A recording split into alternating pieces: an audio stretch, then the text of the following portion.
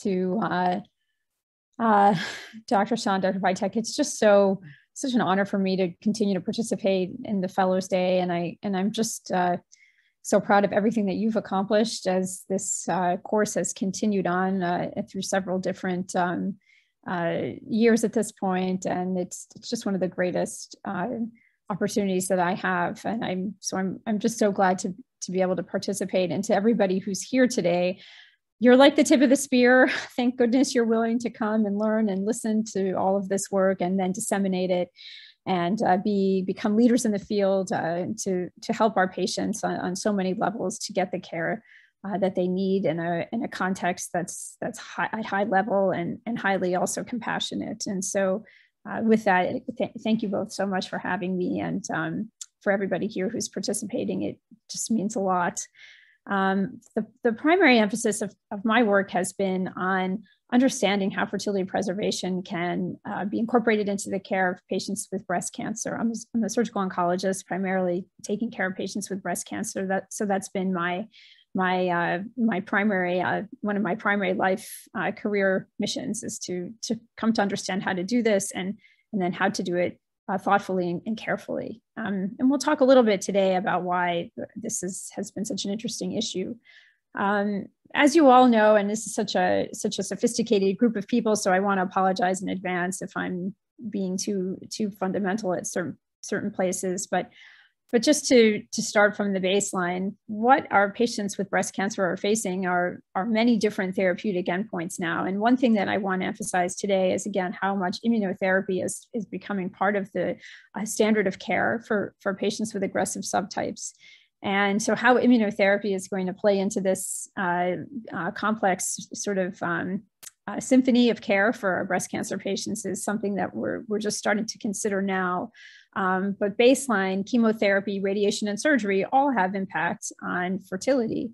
And there have been several different initiatives for our young patients, both basic science and clinical initiatives and psychosocial components, as well as ethical questions that have been raised to best discuss how this can be possible particularly for young women that are contending with a breast cancer diagnosis. And I'm going to talk a bit today on options, tamoxifen, some basic research I've done on this topic, and then maybe we can have a chance to do some cases in clinical practice.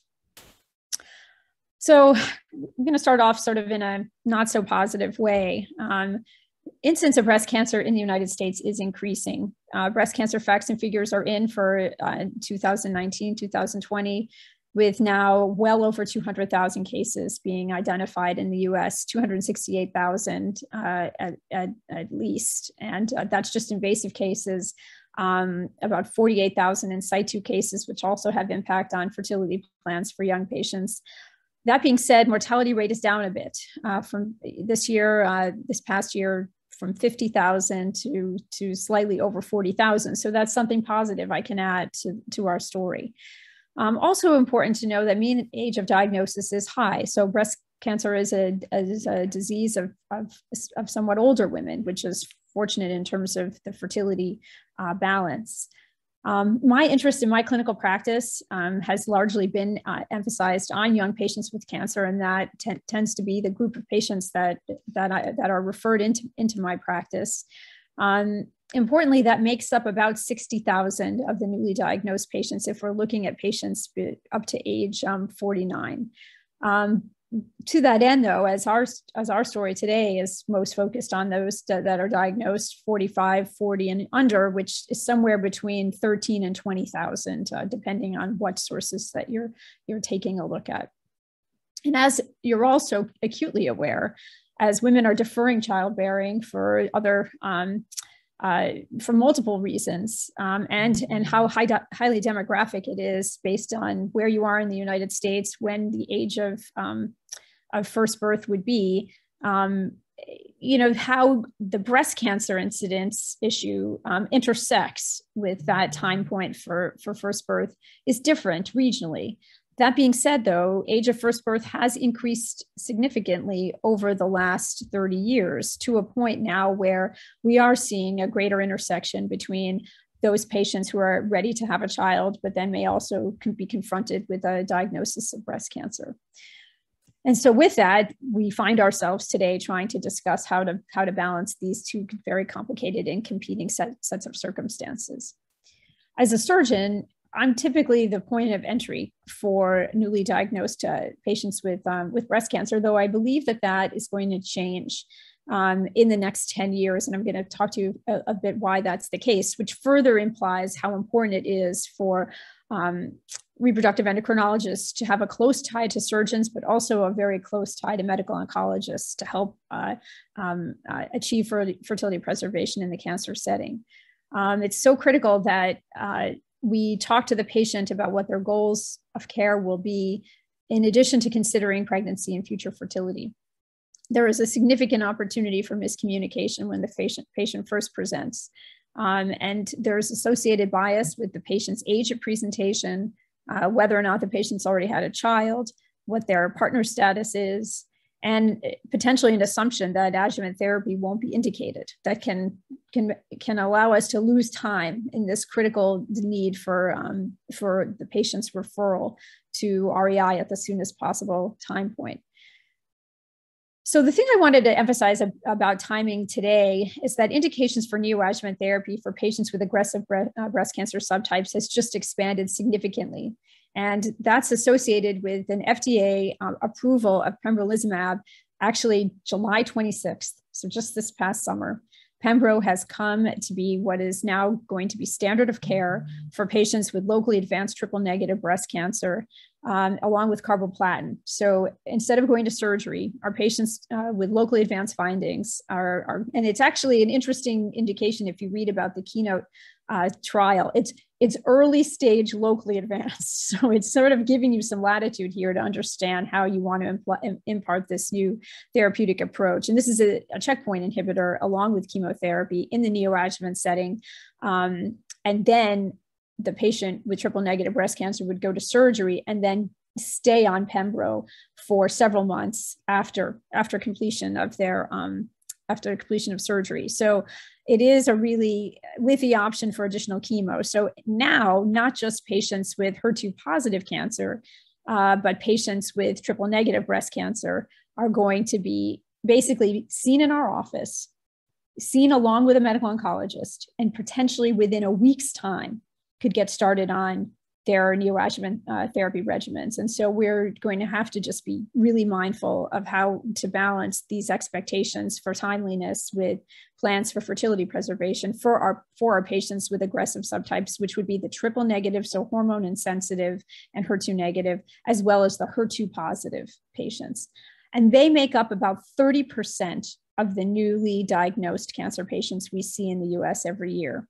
About 70% of patients are hormone receptor positive. And for those cases, the majority of those patients will go to surgery first, which allows us a little bit more time to incorporate fertility preservation because most surgeries are happening about a month from the time that the patient comes in newly diagnosed into the surgical clinic. Just even more with COVID constraints, time to surgery is probably somewhere between a month and 6 weeks for most very high volume referral centers in the US. So I want to just, the take home of this slide is to say indications for neoadjuvant therapy, which have a much shorter time point to initiation of treatment, have expanded. So more of our patients are going to be on a tighter timeline than they had been previously. And so I want us all to be understanding if it feels like there's some added pressure or more volume of patients coming in saying, I need an urgent referral to REI for fertility preservation. And this is as a result of newly expanded indications for neoadjuvant therapy for triple negative breast cancer patients as of this past summer. As you all are so aware, the impact of infertility on survivorship for patients of all cancers is profound. For breast cancer patients, that's certainly the case. And a reason why this has become so critical to me in my practice is that of the breast cancer survivors that had been polled in a study from some years back, 57% reported a substantial concern about fertility, and nearly 30% said that their concerns about maintaining fertility actually influenced their decision to pursue treatment. And so I think once you see that, you recognize how much that genuflects back on why it's so important for us to, as providers, factor this in so significantly into our care plan so that we can have our patients actually avail themselves of the life-saving breast cancer treatments that we have been able to discover in 2021. If the patients won't take them, then what good have we really accomplished? That being said, it remains a problem to communicate with our patients about fertility preservation. And as in the breast cancer care arena, I think it still remains a concern. Whose responsibility is this to talk about the patients? At the most recent data that I've identified, it's between 26 and 71% of breast cancer patients recall having a discussion about fertility with their breast cancer provider, while about half of patients actually would state that they would hope to have one after treatment. That being said, 10% of women, less than 10% of women under age 40 at diagnosis have been going on to have a child in data that I've recently seen. And with a survey of breast cancer surgeons in Canada, 36% said they rarely or never discussed fertility, and more than half said they didn't really believe it was their responsibility to do so. So this is why this Fellows Day is so critical, right? We have to be able to increase the understanding of how to discuss these issues in practice. This data is somewhat older data from Northwestern that actually showed how important being able to have a program with a multidisciplinary team of providers, including a patient navigator, how statistically significant it influenced documented discussions with providers about the treatment effects for breast cancer patients on fertility, the number of patients offered a preservation appointment, those who actually went, and then those who actually went on to have a procedure. So it just, again, emphasizing how important a patient navigator is, how important a program is. Obviously, you're all incredibly well versed in the different options that exist for our patients with breast cancer. And so not a lot of need for me to delve into this. But what I was hoping to do today, after just highlighting a bit about GnRH agonists for our breast cancer patients, this was a highly and hotly debated topic. I do believe that Dr. Lambertini has sort of made it part of his life's mission to think about this work and to do a lot of thoughtful analysis on this. So that now what we can say is that GnRH agonist administration is happening with the perception that it is going to improve potentially the fertility preservation of patients who are undergoing chemotherapy with disease-free and overall survival from breast cancer being unchanged. I'm happy to hear your thoughts on this, but I think given Lambertini's publication in the JCO in 2018, this has become now a less debated topic, a more accepted treatment path. But some data that I wanted to show you today, I haven't shown in a little while, is work that we did several years ago to address how fertility treatments actually are impacting different breast cancer cell types, as well as normal and mortal mammary cells, to confirm or to demonstrate the safety, at least in an in vitro model for our patients with breast cancer. And so the reason that was motivating the work, this basic work I'm about to show you, is just so many studies were coming out in decades past with several different cohorts that had highly complicated to understand results because there was so little control over the study design to assess whether the Clomid, as well as the different gonadotropins that are used to allow for stimulation to happen, how they were really impacting breast cancer risk in different settings. And so to try to control for that in the lab, based on all these issues with study design, as I've mentioned, heterogeneity of patient population, unknown information on family history, a lack of focus on the cause of infertility, different regimens that were being used that were not being transparently described, what we decided to do is head into the lab and look at these questions for normal immortalized breast cells, hormone receptor positive breast cancer cells, as well as a triple negative breast cancer cell line that was also BRCA1 mutated. And we exposed these different cell types to FSH, LH, HCG, Clomid, estrogen, and progesterone. And we did cell proliferation assays as well as 3D culture. And, I'm going to move through this pretty quickly, but what we were able to identify is that estrogen and Clomid really had no effect, as you would expect, on the hormone-insensitive, normal, immortalized breast cells. Progestin and HCG did result in a decrease in cell proliferation and colony size. And as we moved on to the MCF7 cells that are hormone receptor positive, as was expected, increasing exposure to estrogen, escalating doses of estrogen, resulted in cell proliferation for these hormone sensitive cells, as well as colony size in 3D culture of these breast cancer cells. But that again, HCG, highly cytotoxic, which I think was an interesting observation, and even more so because HCG, if you can see here, highly cytotoxic to the triple negative cells. And when I went back to the literature to look at this was not a new finding. Actually, it had been published in Cancer Research years past that HCG is highly cytotoxic to breast cells, including triple negative breast cancer cells. And reassuringly, actually, FSH and LH resulted in little or no change in all of our cell types. And so I really found this data to be highly reassuring. And just to give a little aside about this is that we tried to publish all this data in one big human reproduction paper, but actually human reproduction rejected the data on FSH and LH because they said, well, this data is negative.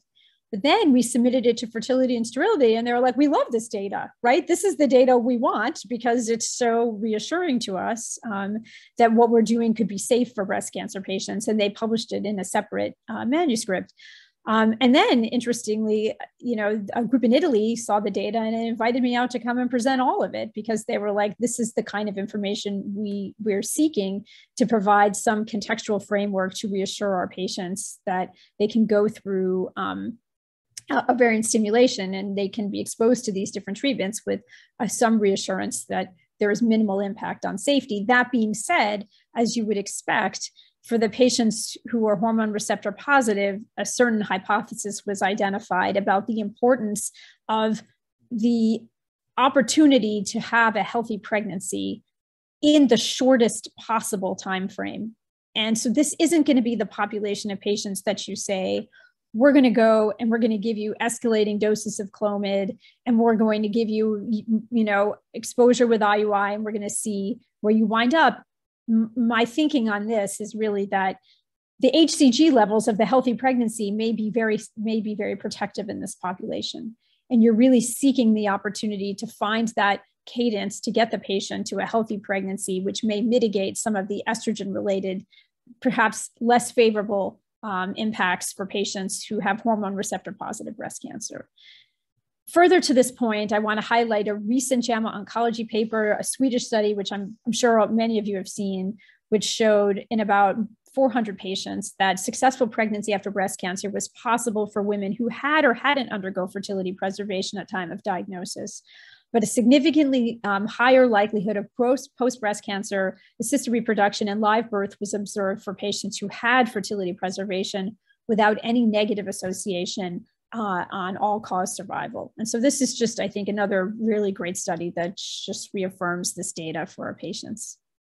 I like to show this slide because, of course, it has Dr. Teresa Woodruff on it and my husband, Lonnie Shea, and some of the earlier work they did as well, looking at the impact of more basic work on trying to advance the field of fertility preservation using nascent follicles and showing the impact of three-dimensional culture to improve in vitro follicle maturation. And you can see here in 2D culture how fractious and chaotic the oocyte is. But then when we apply three-dimensional techniques, how beautiful and normalized it can become. And with the use of then application of hormone stimulation in the nutrient media, that we can actually stimulate the follicle, and that this resulted in live births, which really helped to push the field of in vitro follicle maturation along. And so it's fun to think about where the field started and where it's gone as of today for our patients.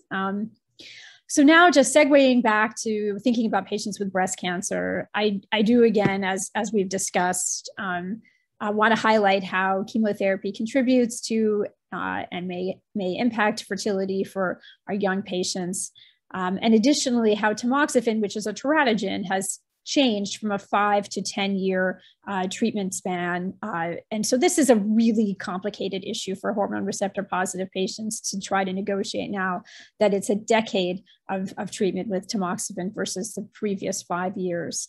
Radiation and other surgical treatments may have impact on future pregnancy, but I do want to reassure you again that recent data coming out of Molly Morvick's group and the Northwestern group showed that for more than 200 patients who are undergoing fertility preservation counseling, no difference in time to next cancer treatment was identified compared to patients who elected not to undergo fertility preservation treatment. So that we are showing we can do this well as we're timing the care for our patients. As you all are talking about it at such a sophisticated level, where we're trying to understand baseline fertility for our patients before they initiate treatment with chemotherapy. We're using random start protocols. We're doing things to minimize circulating estrogen levels. And also we're implementing improved cryopreservation techniques for frozen oocytes, as well as tissue cryo to improve live birth rates beyond embryo cryo at baseline. And so I like to show this figure from our original New England Journal paper that sort of highlighted what we hoped we were going to be able to accomplish, and now what we are accomplishing for our young patients with cancer. And now just briefly want to touch on patients who are mutation carriers, because I'm sure you are seeing these patients in your, or if you will be seeing these patients in your practice as well. And so young patients with mutations, typically BRCA1 patients, are going to end up with aggressive subtypes, especially triple negative for the BRCA1s. And these mutations actually are associated with very high risks for the development of breast cancer, 40 to 80% lifetime risk, 10 to 50% lifetime risk for ovarian cancer. And these risks are, for cancer penetrance, are happening far younger for patients affected than in the sporadic population. So age of 40 for patients with these mutations for ovarian cancer, as well as early 40s for patients who are BRCA1 or 2 mutation carriers for the development of breast cancer. So much earlier than the non-BRCA population. As this mutation relates to a plan for pregnancy, a lot of stress is emphasizing how and when to have a bilateral mastectomy and when to undergo a BSO. And I'm sure you all have many interesting thoughts on how you're discussing these issues with your patients. Typically, we've recommended after childbearing for patients to undergo a BSO, though some patients with early and high penetrant ovarian cancer families, they may opt to go through oocyte harvest, ovarian tissue cryo, and then have a BSO and have a subsequent pregnancy using cryopreserved tissues. Lastly, what I want to touch on for this patient population is PGD. And really just emphasizing this last bullet point here, and something that I find very intriguing and also highly complicated. And it's that the intention for patients who are identified as having a BRCA mutation, who are interested in potentially also going through IVF, PGD does not change the desire. The intention to go through PGD does not change when the patient finds out that they're a mutation carrier.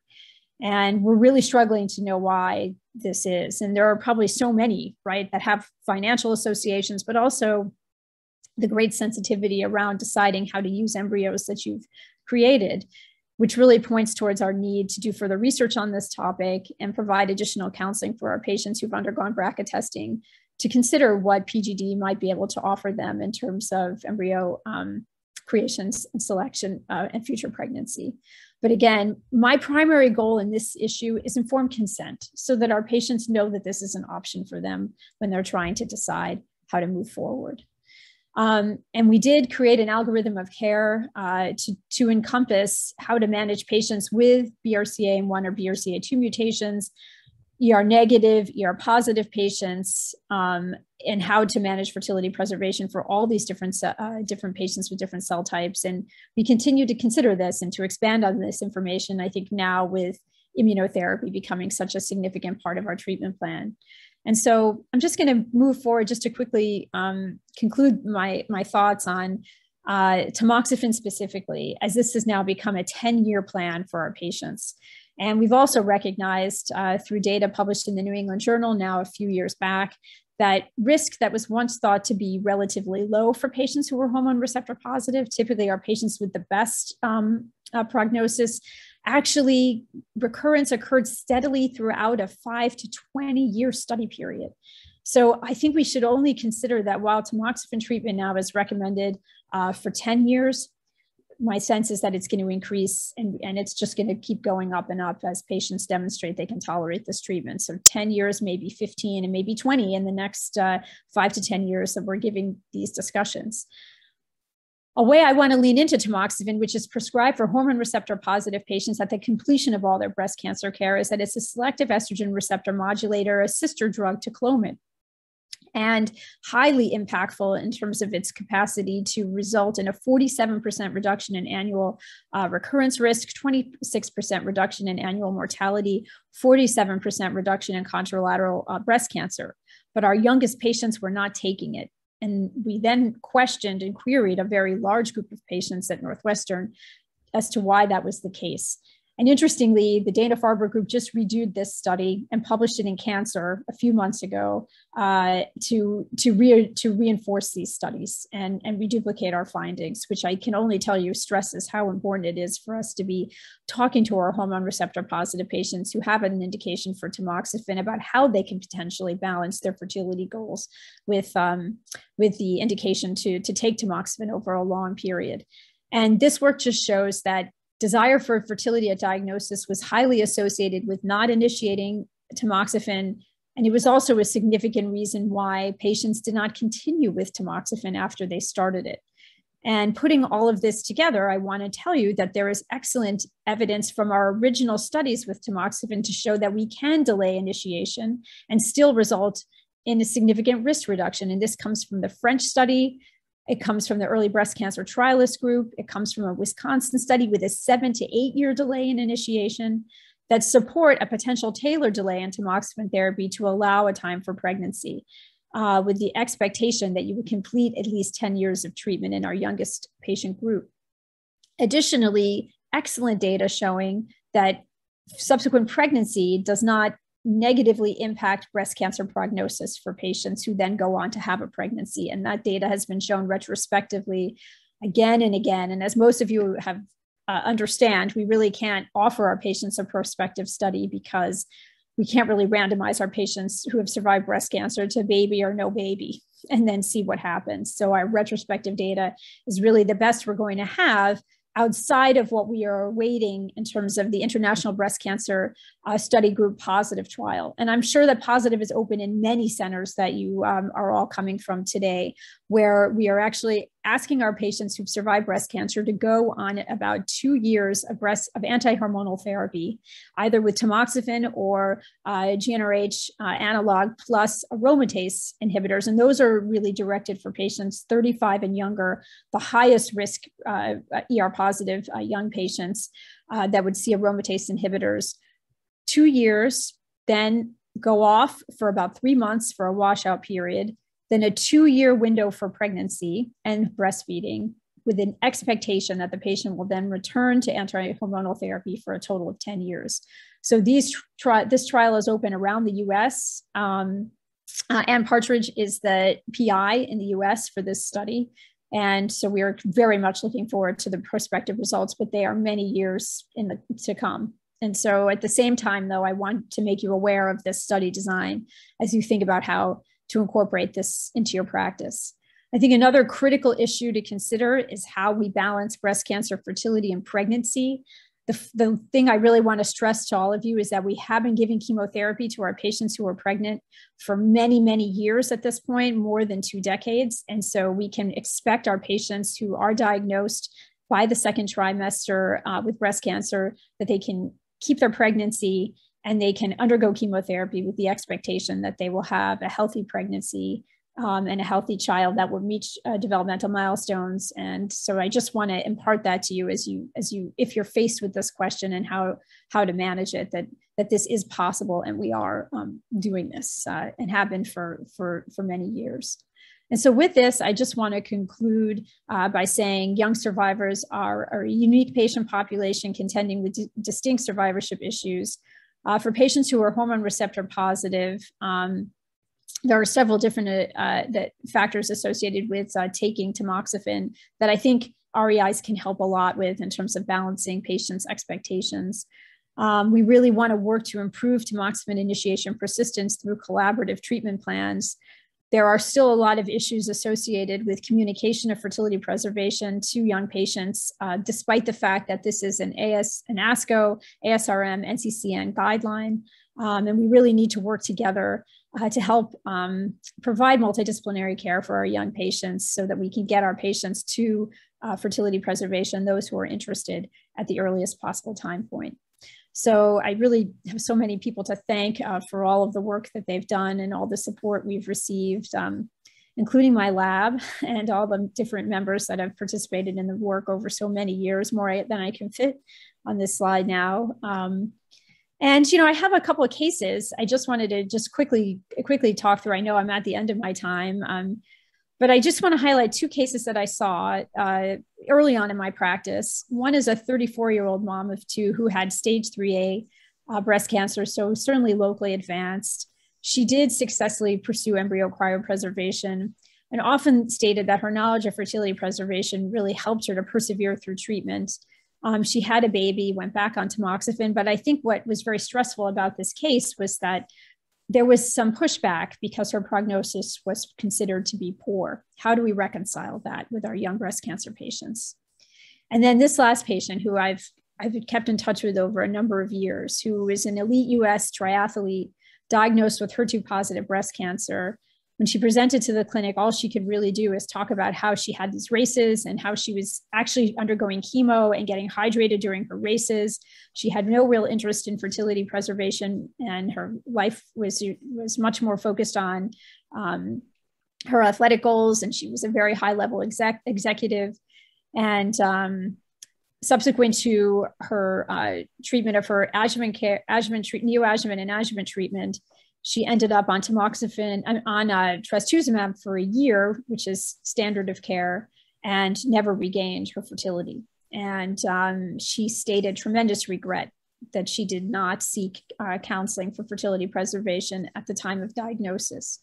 And she moved out to the West Coast and saw a lot of support, but was never able to have a biologic child. And so I think this just points out to me that there are so many ethical components to taking care of young patients with breast cancer, but the key is to get the patients to REI to have a conversation and informed consent about what their options are. These patients are just starting to understand their new reality with a breast cancer diagnosis, and it's a lot to expect them to feel that they really see a 360 view of what it is going to be like to undergo treatment, but also to imagine a healthy survivorship period. And I think what Molly Moravec, one of my close collaborators here at Michigan, who runs the fertility preservation program, just said we ran a symposium over the weekend, and she just was really emphasizing how it's the happiest part of a terrible time, getting our patients to see fertility preservation. And you offer such an important window into what future life and a happy life can really look like. And I hope you will really embrace that in your practice. So thank you so much, and happy to take any questions, although I know we're running short on time, but thank you so much. Yeah, I see some clapping in the chat. Any other questions for Dr. Jeruss?